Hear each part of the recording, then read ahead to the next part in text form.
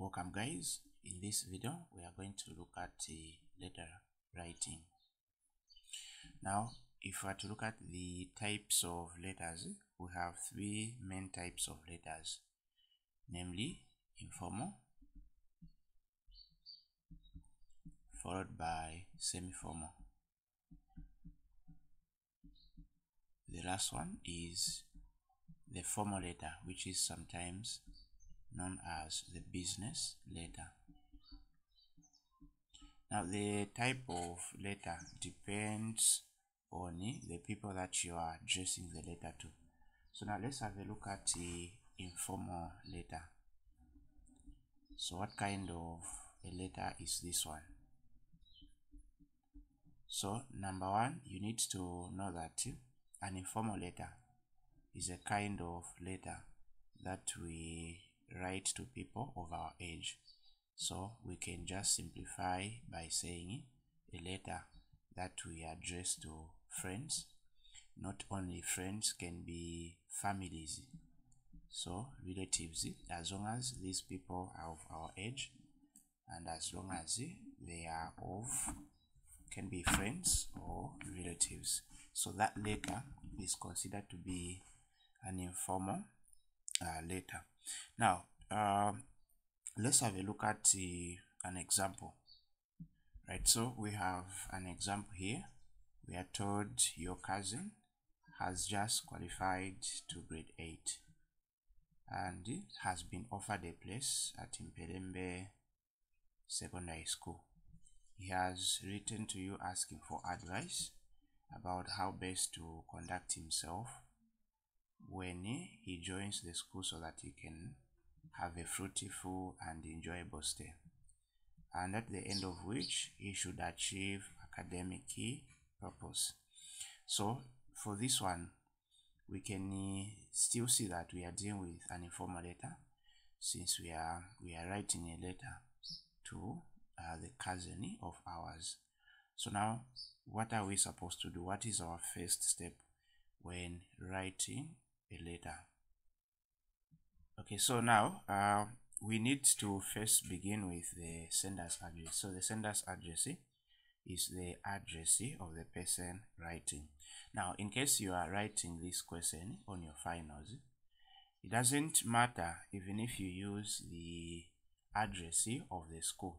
Let's say, for example, I'm going to use the open paragraph method, and if we use that method, the sender's address must be written on the right side on top here.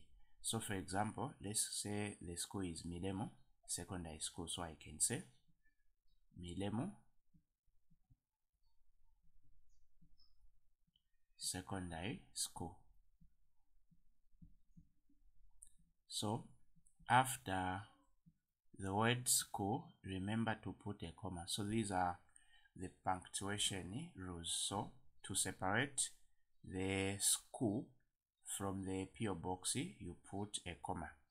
Then after that, we can look at now PO box. So PO box, even if you don't know the actual numbers of the box of your school, you can just come up with some numbers. So I'm just going to use numbers like 1, 2, 3, let's say 4. So even after that, remember to put a comma again. Then where is your school located? So this school is located in Ndora, so I'll just say Ndora.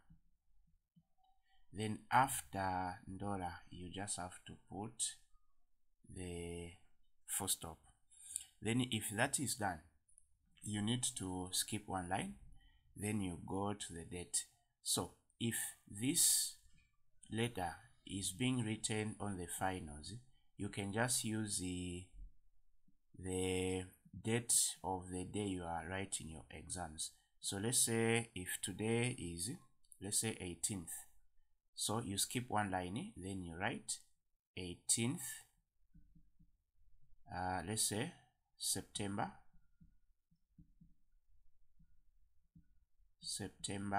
then a comma 2024, full stop. So after the month, you put a comma, then the year,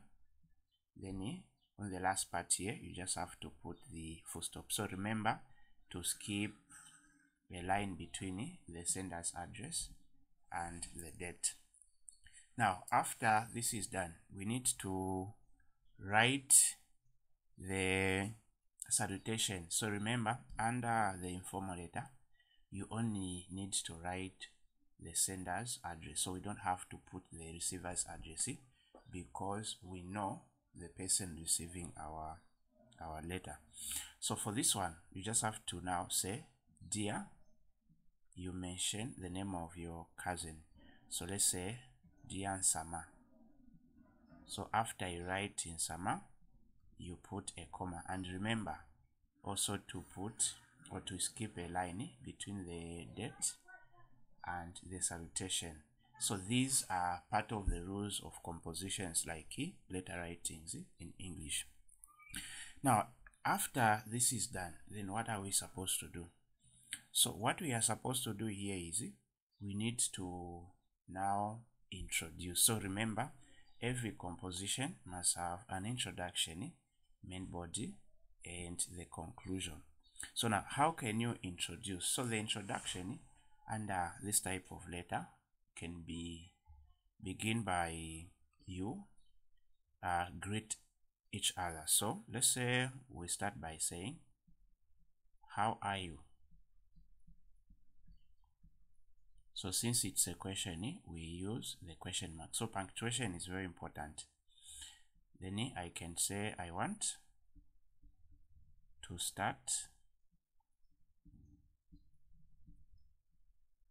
by congratulating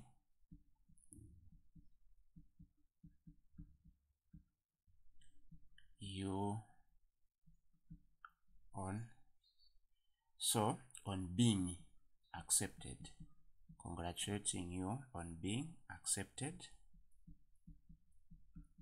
So remember, it is about that person being accepted at Mpelembe Secondary School, or if you want, we can say on being accepted into Mpelembe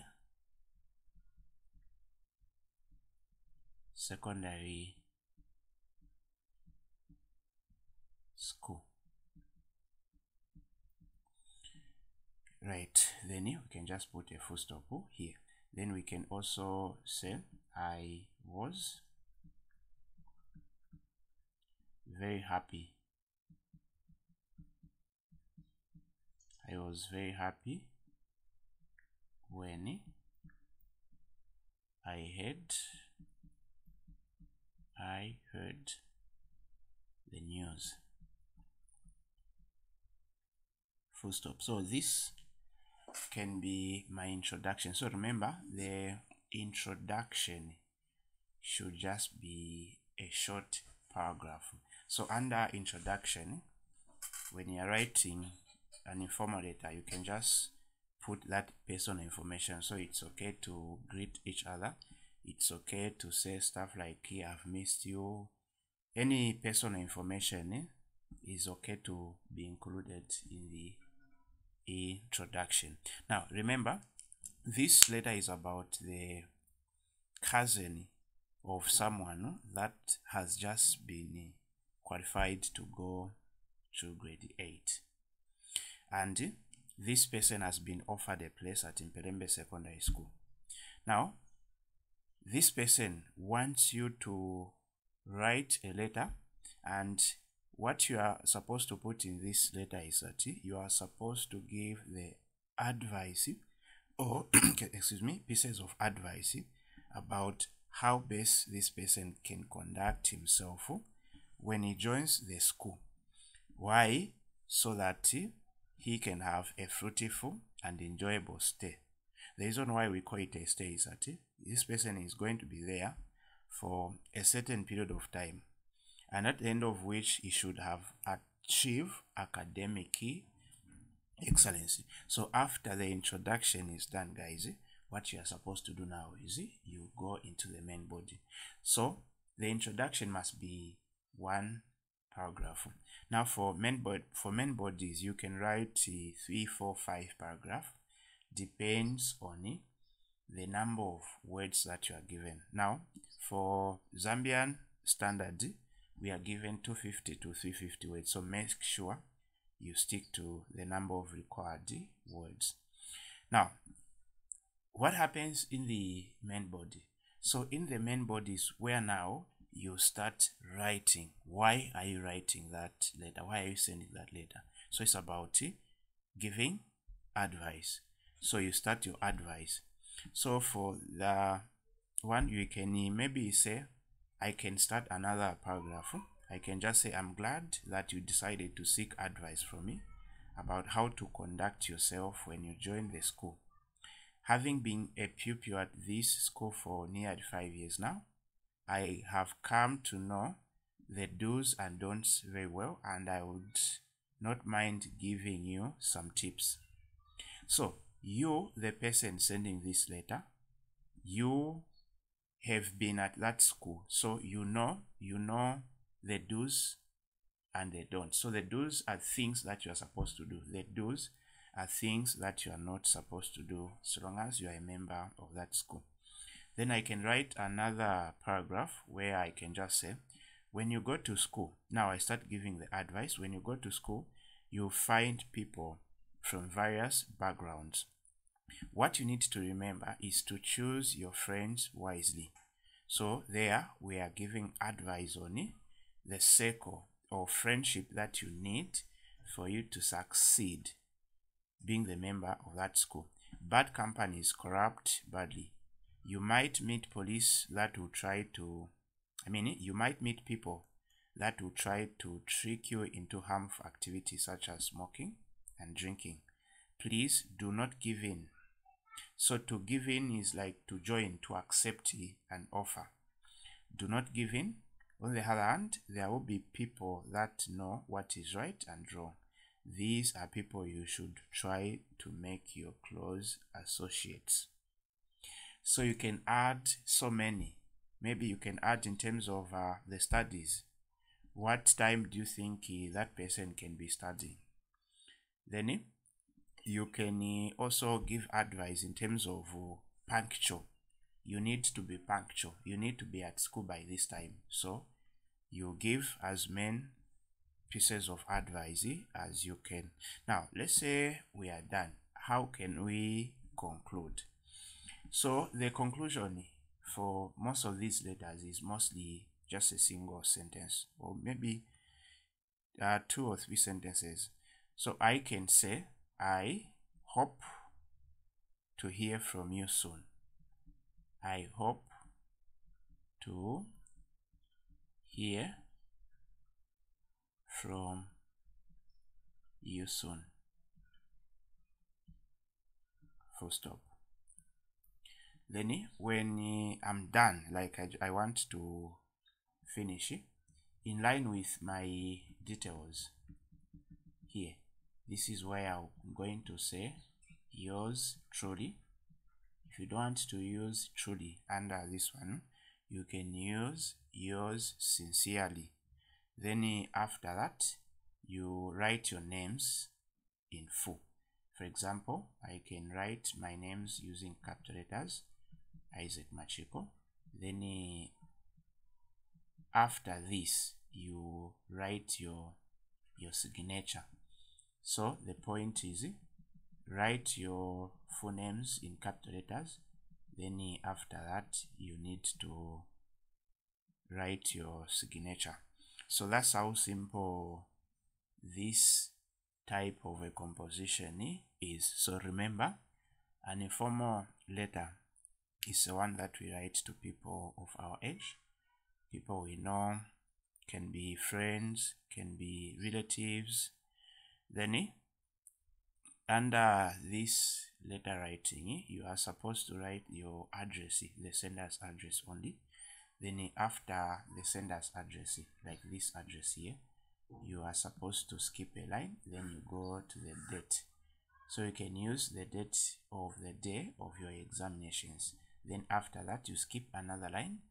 Then you move on to the salutation. So the salutation is where you say, dear, you mention the name of that person since you know that person. Then you start your introduction, main body. So introduction is where you can say greetings and the like. Then in the main body now, you focus, you give the reasons why you are writing that letter. After that, you conclude by saying something good. If you want to hear from that person, if you want that person to reply to your letter, you write in your conclusion, yours truly, or you can use yours sincerely. Your names, signature, and that is done. So that's it for this video. Thanks for watching.